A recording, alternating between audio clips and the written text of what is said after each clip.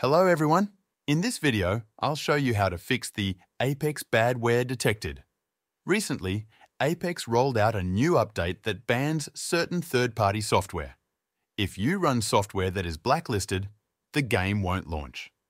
Some of the programs affected include DS for Windows, Rev'd, AutoHotkey, and in some cases, Faceit and Riot Vanguard.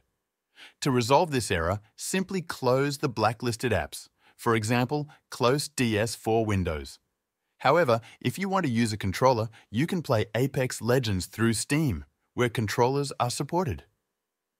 Just install Apex Legends on Steam, and it should work without issues. Once you close the blacklisted apps, start the game, and you shouldn't encounter any errors. That's all there is to it.